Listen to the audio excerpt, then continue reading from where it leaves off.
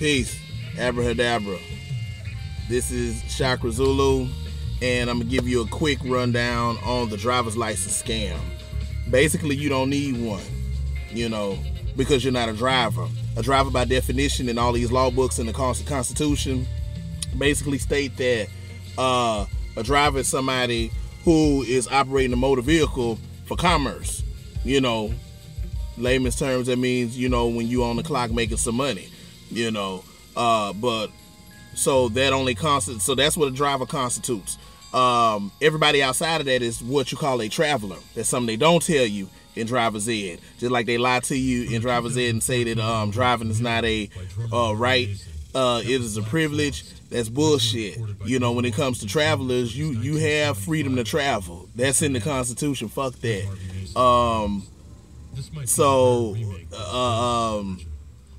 When you're going to the store, when you're going to pick up your kids from school or whatever, that's considered pleasure traveling, and you're not under any obligations or any requirements in order to be able to do that. The whole scam with the driver's license is just basically the DMV or the DPS or whoever.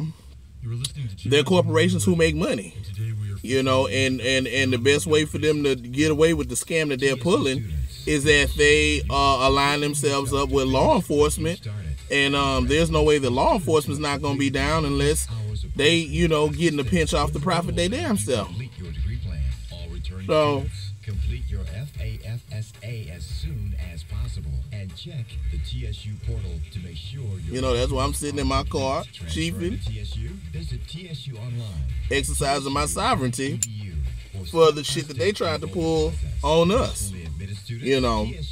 Go look it up. If an officer pulls you over, if an officer pulls you over, wants to see your driver's license, you don't have to have a driver's license. You can ask him if you can tell him that you're not driving under contract. You can ask him if he's going to contract you. If he still insists on seeing a license or some form of identification, you let him know that you're doing it under duress. If he wants to take you outside of your vehicle, that's straight up kidnapping. That's straight up abduction. And all of that. You can make that work in your favor. Damn. If you know the law. So I mean, again, even if you're on your way to work to go make some money, if you're not on the clock while riding to work, you're just traveling. Alright? You are simply a traveler. Okay? And they might try to loophole you and be like, oh no, as far as needing a driver's license for commercial vehicles, that's what they have a CDL for. That's bullshit. CDL is for anything with more than 4 wheels. And this motherfucker won't say that. But